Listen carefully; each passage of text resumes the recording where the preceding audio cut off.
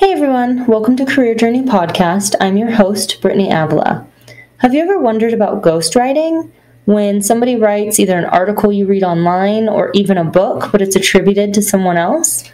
Today's guest, Daniel Rosehill, talks all about his adventures in ghostwriting. We'll even get into topics like discussing the differences in education systems from Ireland and the US. And he is available to help anyone that's interested in writing as a profession and specifically ghostwriting as a profession.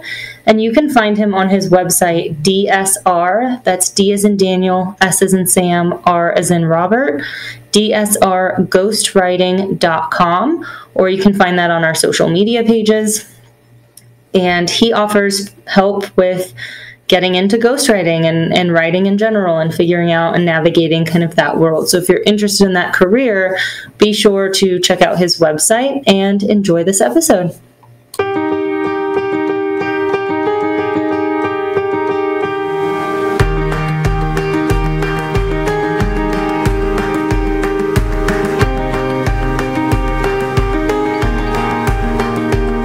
Everyone, welcome to the Career Journey Podcast, where we explore exciting careers and how to get them from the people who've lived it.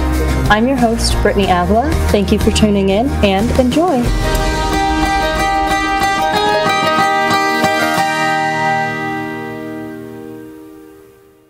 Hi, Daniel. Welcome to the podcast. Hey, Brittany. Thank you very much for having me on the show.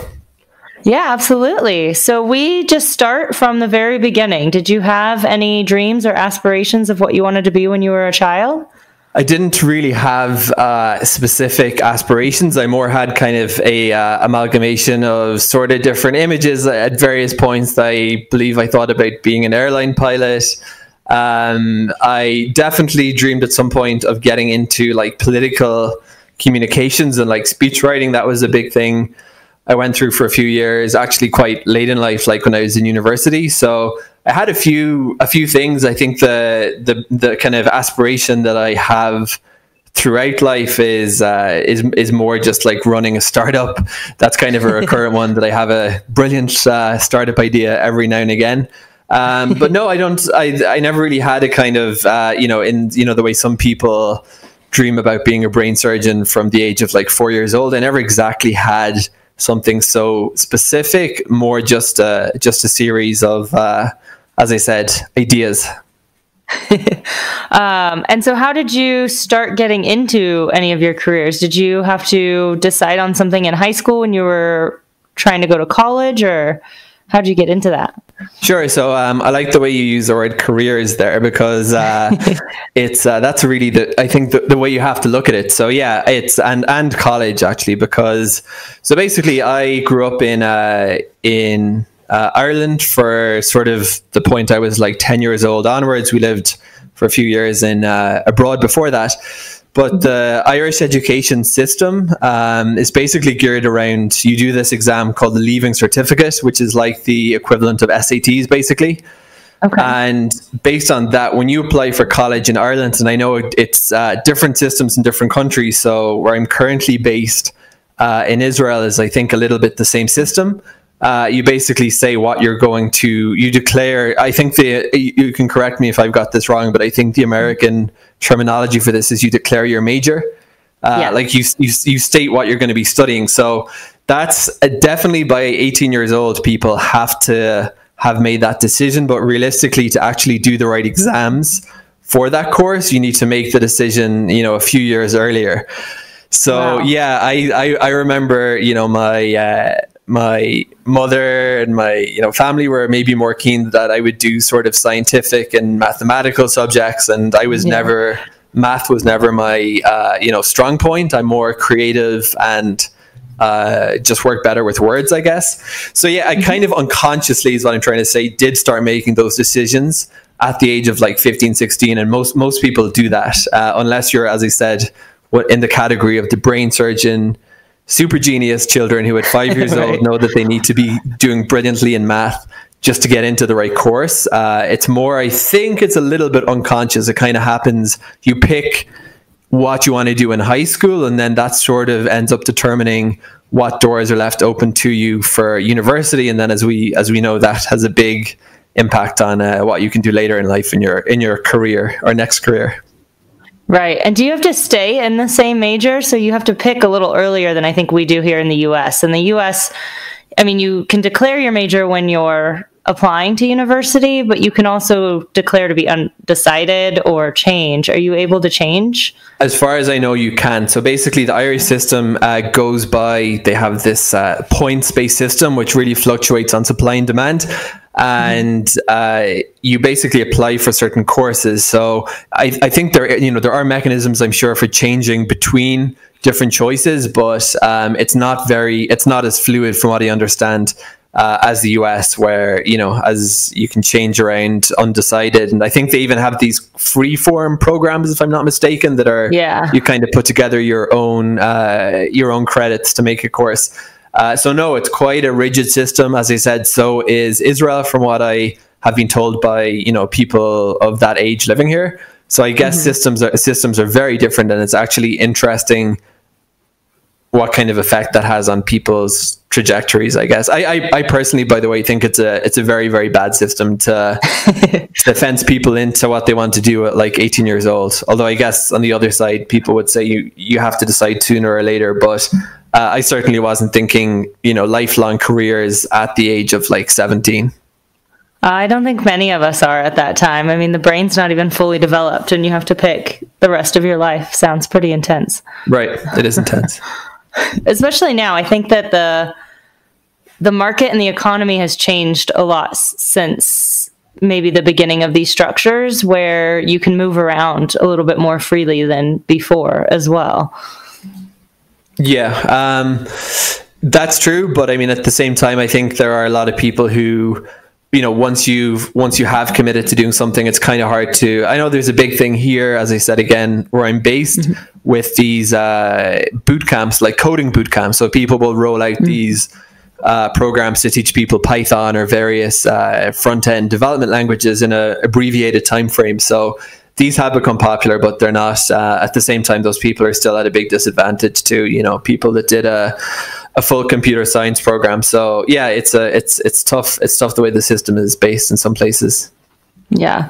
And so what did you decide on was your major? At least that's what we call it. I don't know what it was called in Ireland. Yeah, I had like a crazy journey towards even getting there, and I ended up doing something not particularly exciting. So I remember doing the only reason my wife's American, so I now know what SATs are, just would know, but at the time I actually looked at going to college in the US, and I ended up applying, getting into a couple of places, and then realizing it wasn't so practical because of the cost of college in the US is just absolutely mind-boggling. So I did the same thing in the UK. So I don't exactly know what was going through my mind, but I ended up, getting into like a few different universities, and then going just to my local university and studying I was also applying for crazy programs. Like, I've always had an interest in aviation. I think I mentioned that already.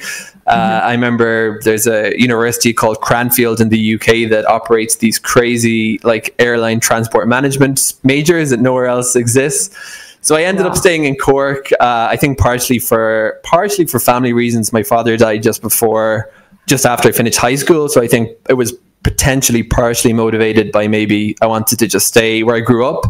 But I ended up not doing any of these far-flung, exciting plans, and I studied law, which again was, I think, maybe partially what my family strongly suggested I do, and not, wasn't really something, to be honest, that I particularly was interested in. I mean, law is a bit interesting, but I didn't have the passion, and I think the stuff I was thinking about studying myself, computer science, probably would have actually been maybe a better fit. So yeah, that's my story of declaring a major in law somehow.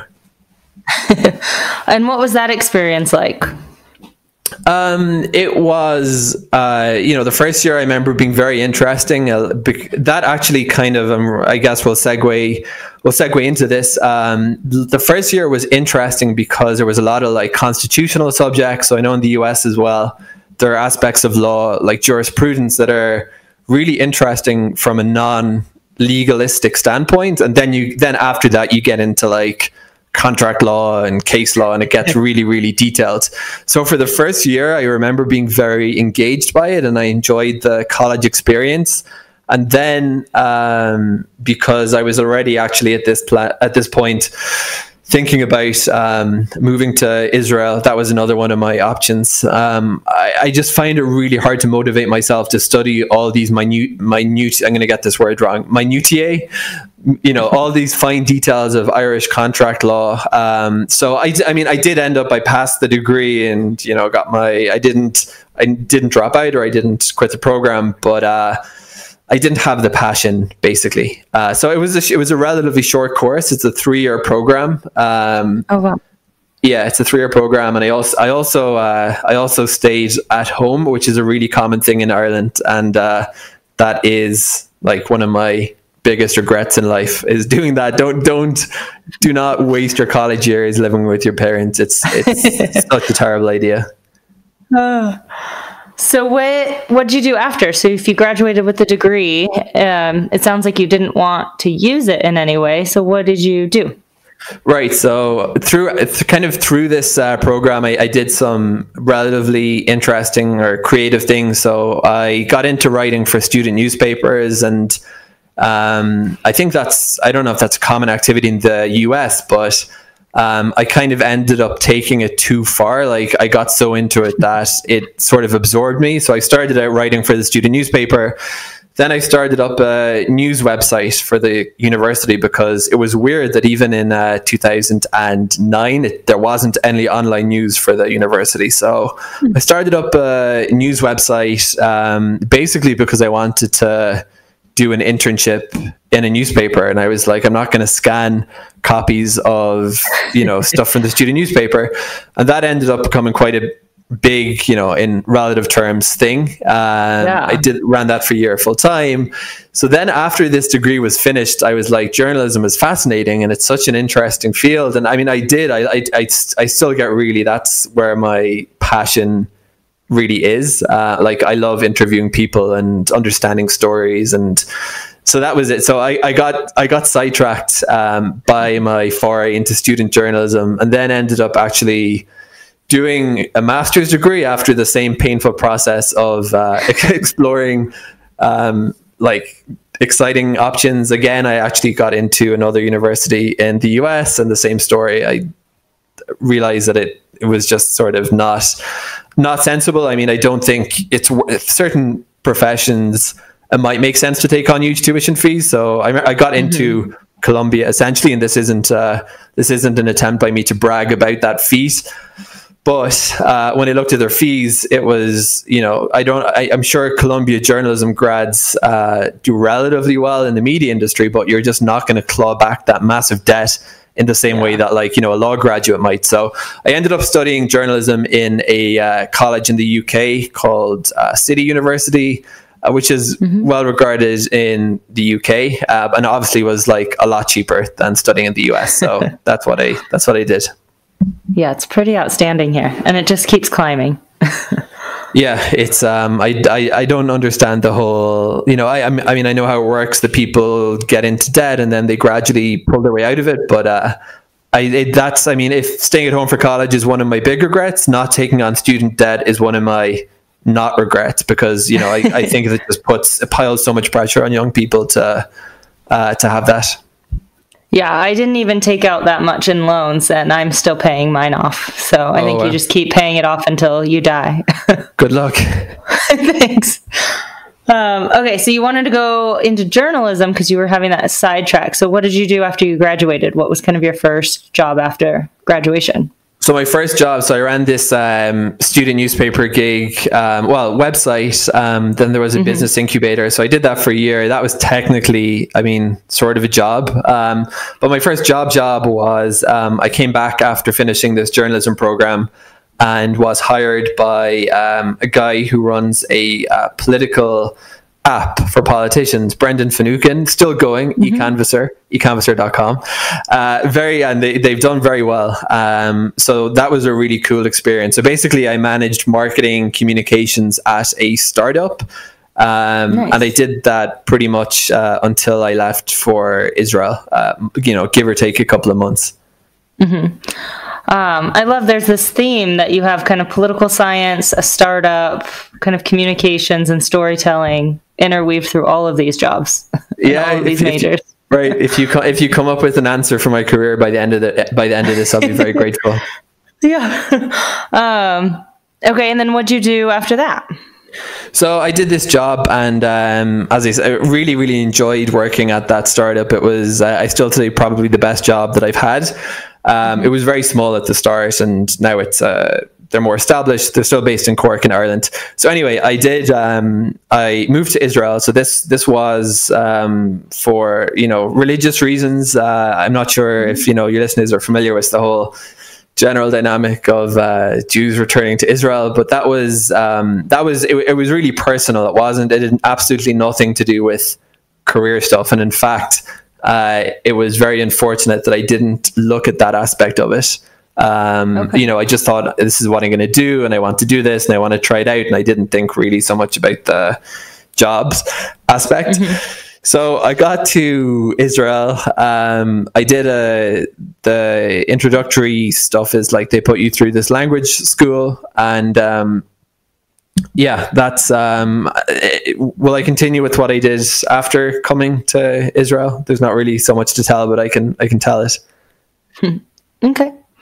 So I did language school, and then I the first summer I worked at a newspaper, actually, very briefly at the Jerusalem Post, which isn't even on my resume because I just kind of saw it as a part-time job. So that was my first job here. Then I transitioned into then I got a full-time job at the end of that summer, the first summer, at a PR company, IoT company, marketing communications there, and now I'm working for myself as doing a ghostwriting business, which is freelance writing for the most part, and some book ghostwriting as well. Awesome. So how did you transition from working in that marketing job to starting to work for yourself? So basically, I think actually when I moved here and I was job hunting, there was just a lot of people looking for a freelance writer. So I was like, okay, I'll open up a file. It's very the good thing about freelancing, sometimes depending, I guess, where you live, but the bureaucracy wasn't really that involved. Even in Israel, there is a lot of bureaucracy, but it was quite easy. So I just set up an account and started billing clients. I then freelanced for a while for even, when I was working intermittently. And then basically I build up just enough clients in order to be able to go out on my own. So I just made that decision basically at that point. Great. And can you walk us through a little bit for those that aren't familiar with kind of freelance writing? How does that work? Sure. So, freelancing is, without oversimplifying, so you don't have you're not working for a single client or employer. Typically, I'm going to try and make this, universal. You don't get benefits generally, which is a part of it that a lot of people don't think about. And, just to spell out what that means you don't get sick days, you don't get vacation pay. If you're in the US, I believe it's really tricky to get healthcare. You need to find a way around that. So that's what freelancing and freelance writing, it's actually a pretty big world, even though it sounds very monolithic. There is people who do social media posts, there's people who do books, there's people who do all sorts of different types of freelance projects. So yeah, I'd be happy to explain what there is involved in it. Yeah, go for it. So basically, to get into freelancing, from a technological standpoint, you're probably good enough with just a basic website and an email. So the barriers to entry are pretty low. It's generally, there are courses and books about what to do. But yeah, once you have a website and an email address, start finding clients and you just write for them, basically. That's what is entailed. But, of course, there's an awful lot more than that. There's marketing, business development, administration, contract work. There's a lot that goes along with it, but to actually get going is relatively easy. And I know that a lot of people, because of COVID, are exploring this as an option at the moment. Right. And it sounds like for us in the US who kind of need the healthcare tied to it, it might be good for that supplemental income sometimes. Right. And then you've mentioned now you do ghostwriting, which is tied a little bit to freelance. Can you explain kind of ghostwriting to us? Sure. So, I mean, ghostwriting is traditionally, if you read books about it, the traditional paradigm, if you will, for ghostwriting is writing books. So, throughout history, let me roll back in that because I don't know. Yeah. I can't say in the 15th century people were hiring. I don't think we have that kind of information. But throughout modern history, a lot of books you read on the bookshelf by famous authors, especially by serial authors, particularly, are not written by those people. Celebrity memoirs, people probably know that just intuitively. Yeah. So there's a big network of there's a big world, I should say, really, of writers for hire, contracted writers who actually write these things. But that's just actually the books. So traditionally, ghostwriting means books.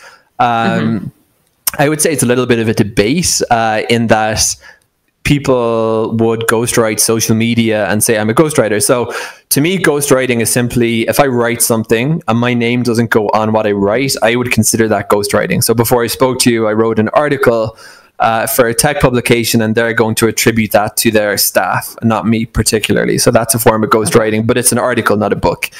So you have so that's a big market. People who write speeches are ghostwriters. They typically call themselves speechwriters. And I've made the point on blogs I've written that, well, a speechwriter is just a ghostwriter for, people delivering spoken remarks.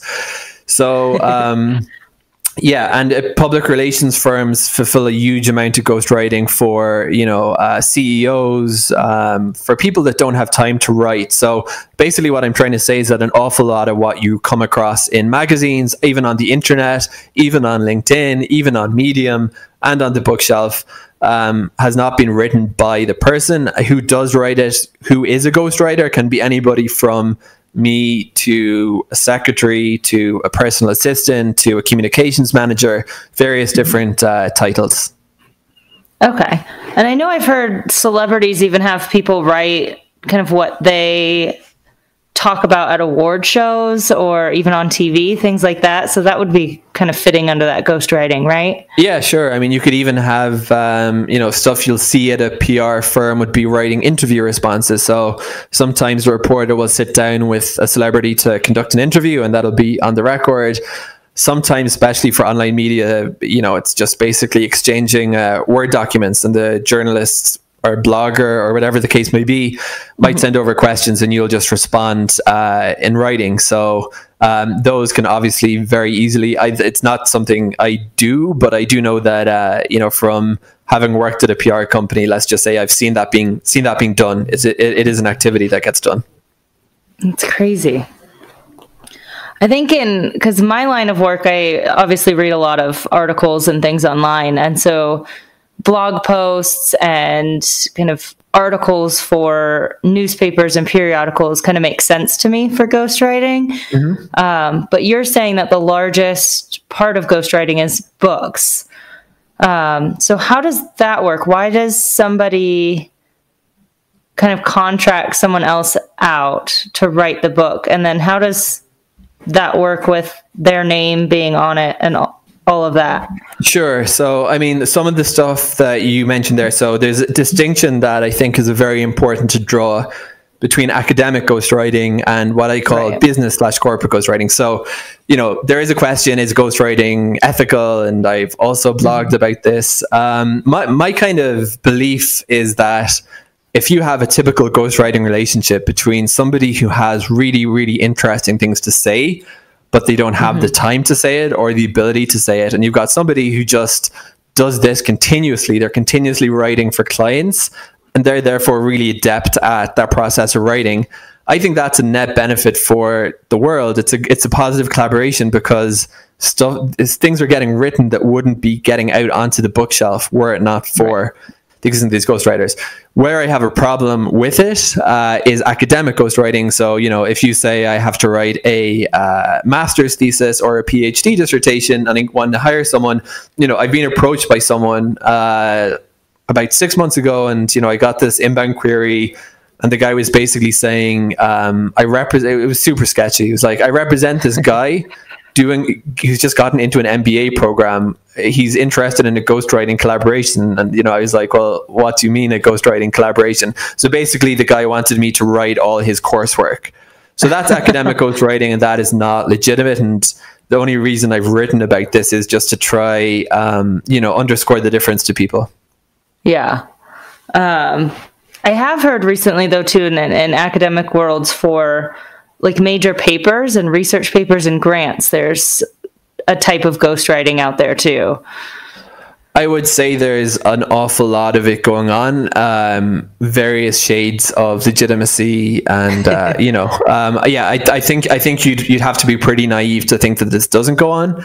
All I'm familiar with, because I'm not in the academic world. The ghostwriting that I know is, endemic really is the corporate professional stuff, the kind of thought leadership that gets put out on these social networks. I'd say a large amount of that would be ghostwritten. Nice. And can you walk us through the process kind of from start to finish of what happens? So when you get a client and you're kind of working on a project, a book, can you walk us through that process? Sure. So, I had a discussion with a potential client this morning, and that's kind of typical for an ongoing relationship, in that you really want to have some kind of a relationship with this person, like basically not to skimp on the amount of time you would spend speaking to them these days on Zoom. Now, typically for ghostwriting, whether you actually go out to get to meet the person really depends on what level you're dealing with. Okay. So, if you're dealing with the top celebrity level, then that really works through celebrity agents, let's say. Mm-hmm. If you're dealing with business people, often the relationship is more one-to-one, and you are just conducting, there's nothing stopping you. So basically, one of the projects I worked on in the last 6 months was with somebody local. So that was really nice in the sense that we, could go out and get a drink at a bar, and that's actually super important and really good, because so much freelance writing is computer based, and I just kind of tried to embrace any opportunity to meet people face to face. So that was a really nice relationship. And then with somebody in another country that I am also working on now, somebody in Ireland actually, we're just exchanging emails. So the modes of communication vary. Some people love video conferences with webcams, some people hate webcams, some people just like email. People have different preferences, but that's really what it is. And as I said, if you're dealing with like an oil magnate coming out with a biography, then they might fly you out to the UAE to speak to them. But if you're dealing at a lower level with someone, not somebody with that kind of money to just dispose of, then there's most of those projects can just be conducted 100% remotely, with the one caveat that I don't think there's any substitute for person-to-person relationships and communication. So I do believe that the product might be slightly different, but in the Corona era, clearly even stuff that would have been done in person is now largely being done remotely. Yeah. Yep. And how important is it to develop a significant relationship with these people? Does it help your writing significantly? Yeah, I think the trick of ghostwriting is capturing the voice of the person that you are. That's kind of obvious, right? So if I write, I tend to write in kind of a I'm trying not to use the word eloquent. That sounds too self-flattering, but kind of an effusive style almost. I'm like an academic kind of prose. That's my natural style. Maybe I've just adopted it, and then some people write in a much more laid back and colloquial manner. So the first thing, on all the projects I undertake is I ask people to show me stuff that they've been impressed by, and that, stuff they've written before and not had ghostwritten. So if they've worked with somebody else before. So just to understand what they write, like I I'll do stuff like watch YouTube videos of them speaking and listen to podcast interviews they've done just to understand. Basically, capturing the tone of voice is relatively straightforward. People speak in different registers, they speak different dialects of English, but understanding the person is a lot harder. And that's the trick, basically, is, as I said, spending time with them in order to understand what are they really feeling, that that they want to write this book. Who are they exactly? Like what are they trying to get across here? Right. So it matters a lot more for a book, you could probably argue, than it does for an article where you have a very clear skeleton and a brief to follow. But yeah, that's basically it. It's really understanding where the person is coming from, and that goes beyond just picking up their voice. So I would say that is the key to it. And do you ever find yourself like refusing to take a client or not working with a client because there's not a match between kind of your style and theirs? Yeah, I mean, I would say basically, so I've been doing this freelance writing for give or take about 5 years, which is effectively as long as I've been here. I've been doing it full time for 2 years. So I had quite a few clients over the years based in different countries, because I work mostly internationally with international clients, come across various working styles, various characteristics. And yes, the fit is so important.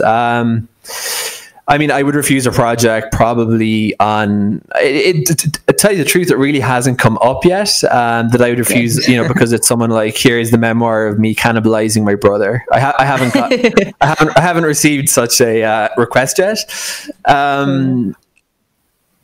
But in terms of working style, so yes, when you are interacting with someone from the very first touch point, when they get in contact to your first kind of interview, it's really like, I mean, they say this for job interviews, that people don't actually, it's in an ideal world, a job interview is a two-way interview process. In reality, a lot of people need a job and they're just like hoping to get whatever job is available, but it's a two-way process. So I look at it like that. So yes, I'm interviewing the person, I'm seeing, stuff that you do come across, what I would call classic red flags. And a good example that I have come across many times, unfortunately, is people saying, oh, I've hired 3 ghostwriters and they're all useless, or basically just, dissing freelancers. So yes, if I spoke to somebody and they told me that I'm the fifth person they've contacted and all their other freelancers were useless, or, something like that, then that would be a red flag to me. And to be honest, I probably wouldn't take on that project. Yeah, absolutely. There's a reason that 5 other people didn't work out. It's super important. And I've basically second guessed myself far too many times, where I have got this feeling in my stomach that something is just not right about the way this person is communicating. It can be as subtle as, you must do this. Just use, a lot of use of imperatives in a brief. Very, very small signs that I pick up on. And, sometimes I run it by a freelancing friend and I tell them the story and they say, oh, you're overthinking it. And basically it's, I don't think I've ever, that's a kind of a bold claim, but I don't think I've ever been wrong, where my gut said this is not going to work out. And the few projects that I've had that have not really worked out, just because of those dynamics were things that I did spot. Right. And then, so what happens after you start developing a relationship with somebody? What's the next step of the process? I mean, typically for, as I said, there's different projects that you could put under the heading of ghostwriting. It could be an ongoing thing whereby you are ghostwriting for somebody on, LinkedIn or Medium, and putting out this whole campaign that they're trying to become, let's say, a thought leader in a certain industry. So those are just basically ongoing relationships. I mean, to the extent that if it does carry on for, more than 6 months or into years, you kind of become sort of close with the person, in the sense that maybe you start exchanging WhatsApps and, you might pick up a gift for them around the holidays. You might give them a gift. It develops into that kind of relationship, as opposed to, I've never actually done work on Upwork or one of these big freelancing marketplaces, but that, those strike me as very transactional oriented marketplaces, that it's just purely you pay the person. So that's the difference. I haven't been doing this long enough that I'm at the point where I could say I've become like sort of a scribe confidant to a royal family member, or you know, something cool like that.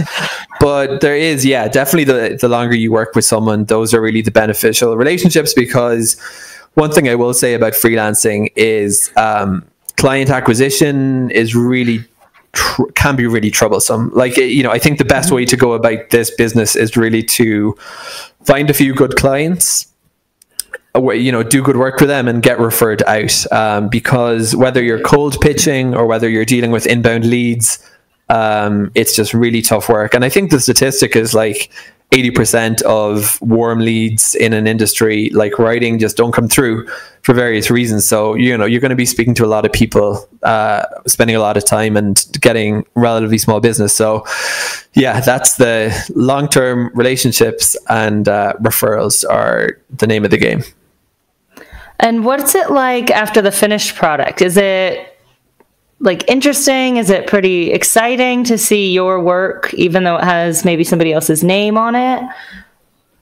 I think you have to kind of detach. So you asked me earlier about credit and attribution. So my thinking earlier on, and I've gone back on this a bit, I really didn't actually want my name on any freelancing work whatsoever. Okay. Because I kind of didn't feel like I really owned it. I mean, even looking at it from a legal standpoint, typically the intellectual property vests to the client and you basically get paid.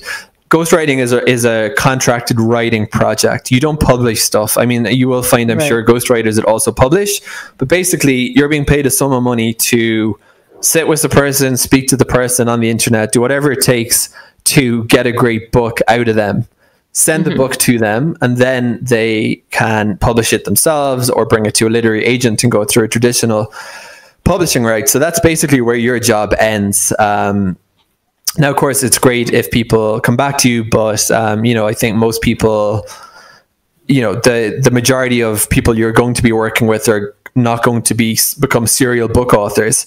So if it's a book project, what he would say is you just kind of have to detach. So I basically do is I'm keeping tabs on a couple of books on Amazon. I'm seeing what people are saying about them on Goodreads. You know, I'm just seeing how they're doing generally. And I was able to keep in touch with one of the authors, just seeing, you know, how it's going for her.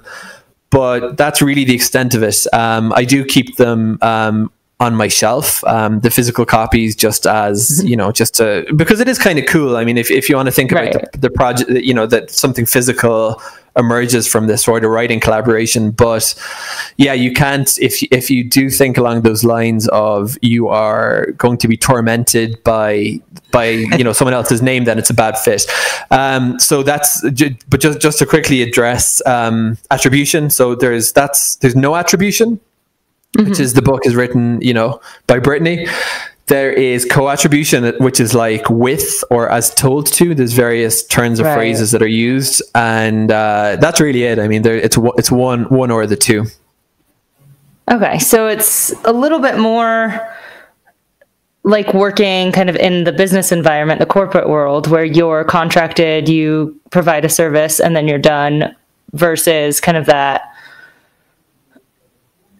I hesitate a little because I want to say that creative world where you're publishing kind of your own content, you know, because you're still doing that creative side, but it's just a little bit more separate. It's a little bit more like that corporate side where you're contracting. Right. So, you know, when you're looking at books, basically getting a lot of authors will tell you that writing the book was the easiest part of the journey. All the work is in promotion, marketing. So yeah, that's basically up to them. As I said, I'm sure you will find basically the reason the distinction exists, besides stuff like convention, is a lot of it's got to do with legal stuff, because the publisher, you know, typically assumes legal responsibility. So you wouldn't want to be in a position whereby you ghost wrote a book and you published it for them.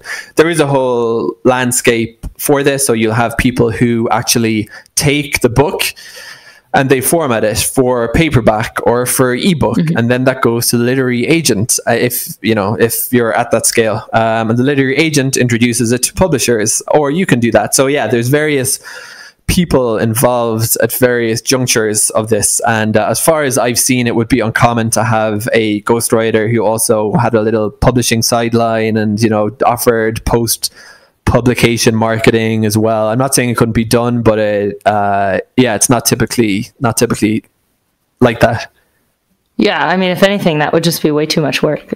Yeah, right. It would be like a very, very, very burnt out person. But yeah, definitely the marketing work after you published a book is where the really hard graft starts for a lot of authors. Great. And then, what do you suggest for somebody that wants to get into this career? How does somebody get started doing this? I know earlier you mentioned just kind of building a website. Is that all it takes? Is there advice you have on how to kind of practice, or? Sure. So, I mean, for freelance writing, so some people for ghostwriting, my conception of ghostwriting is that there are different markets. I sometimes call them different worlds, because to me, that's almost a more accurate description of how the kind of different price points we're talking about here. So one is Upwork, let's say, which is, I would say, a very, very unfavorable marketplace for the most part to sellers. Then you have business people, which are typically business coaches and just sort of run of the mill people looking to put out a book. Those will typically be more. Those are not through a platform. They'll typically be higher value contracts than Upwork jobs. And then at the top you might have, as I said, celebrities, famous business people, that kind of thing, and that are able to spend up to 6 figures on a book ghostwriting project. So depending what level you come in, I mean, a lot of authors do ghostwriting. So if you happen to be a published author, you'll have a really good into that world, because A, you might know a few literary agents, and B, you'll have good writing samples out there. So the first question any writer gets asked is, can I see your samples? So actually the more writing you've done, ironically, as a ghostwriter, the easier it will be, to have that conversation, because really all clients want to see is, can you write? That's something I've come to realize over the years. Like, I've put together my portfolio, and that's a whole other complicated aspect of ghostwriting, is how to show people ghostwritten work, because you typically can't just put it out on the internet and say, oh, Brittany, she didn't really write that book, I wrote that book. That would be bad. So that's a complication, and I put a lot of time and effort into this, only to realize that people are just looking for a basic reassurance that my writing is good and that I'll be able to do the job. So that's what I'd say. So basically, get your writing out there. Of course, in better publications, higher tier publications is always advantageous. And, beyond that, a professional web presence. Getting into books is like its own world, essentially. So you will have the freelance writing universe, which is very, very big and very varied. And then in books, it's its own sort of thing. There are less book ghostwriters. There are a couple of professional associations. I'm a member of one called the Association of Ghostwriters, which is AOG. So you can check their website. They have 2 levels of membership and eligibility criteria there. So that's, I mean, to make the leap into books, it's like everything. The first one is going to be, the first 3 to 5 maybe are going to be the hardest, because you're not going to know what to charge. You're not going to know how to do it. You're going to have a very hard time finding the first person to take you on without having written one. So the more ways in which you can stack that in your favor by writing a book, or by getting a warm introduction from a network to somebody, as opposed to trying to find somebody on Upwork, the easier that process will be for you, essentially. Right. And you mentioned how difficult it can be to get your portfolio together and convince people that you've written 1 or 2. How do you overcome that? How do you get your work in front of them if you're not supposed to really show them? Sure. So, I mean, it's a common topic of conversation in writers' groups. So what I've done is I've kind of personally taken quite a strict view of it. Like, I don't want to have on my website the names of anybody I've written for. That's my personal way to do it. Some people will put up articles that they have ghostwritten. Okay, so basically what I will do is I have, a password secure login area in which I'll have some samples.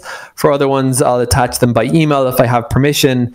Then you have stuff, like legal NDAs, which again, I've signed NDAs with agencies that say that are actually, and this is becoming a growing trend, which is really, really tough, that'll say like, you can't say you've worked with this client, you can't show your writing for them, so you're completely restricted.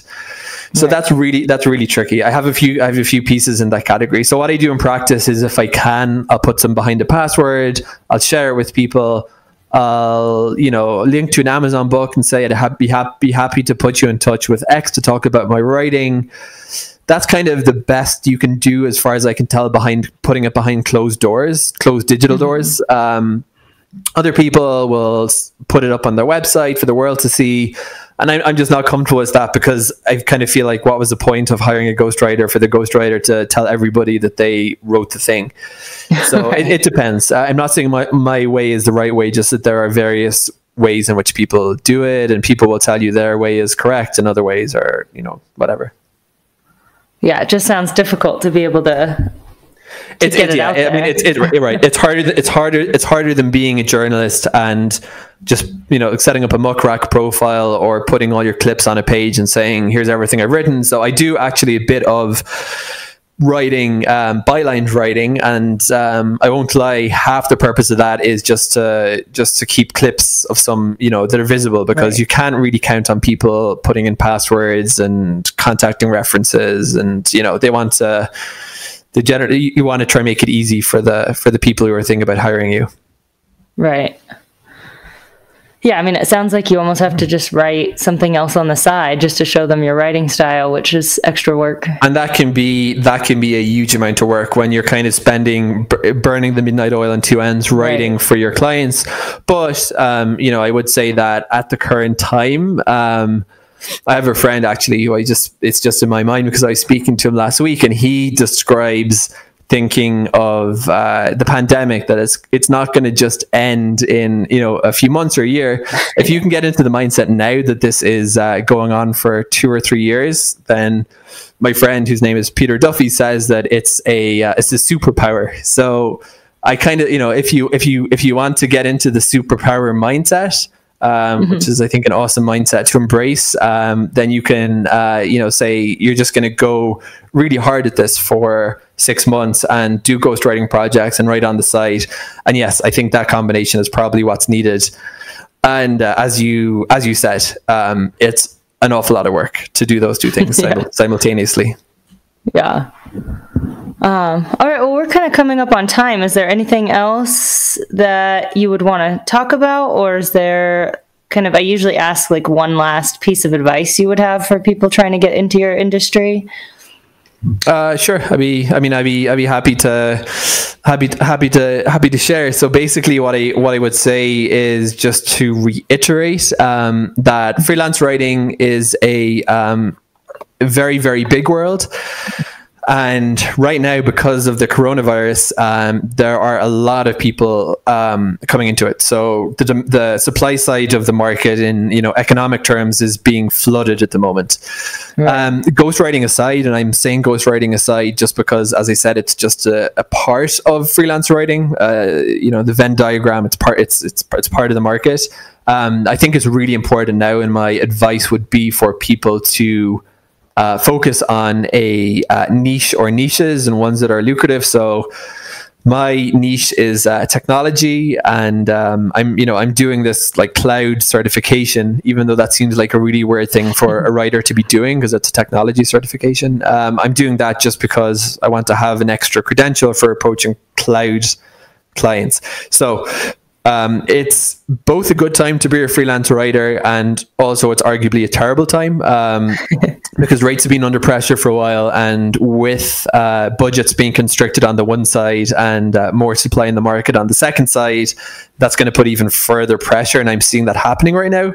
So I would say it's always been true that people should niche down, as they say, but it's never been truer than it is at the moment for people to do that. So basically, you can find good freelance writing books out there on Amazon.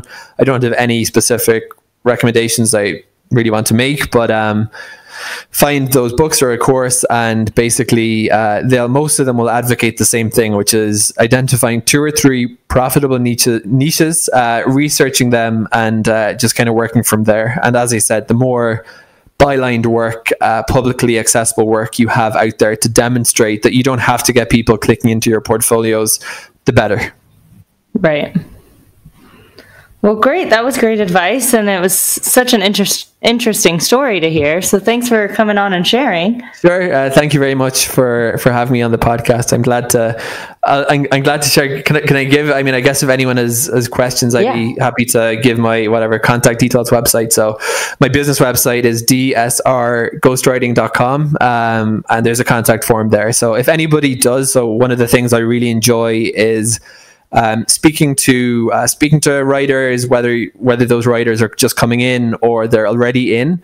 By in, I mean already doing it. So I actually have a Calendly slot for peer-to-peer networking, and whether people want just thoughts on getting into it beyond these thoughts, or they just are doing it and want to just like talk about writing and how it works out for them. I do those conversations maybe once every 3 months. Just people hit upon my page and click that. So always happy to speak with other writers and exchange our both our notes and our war stories.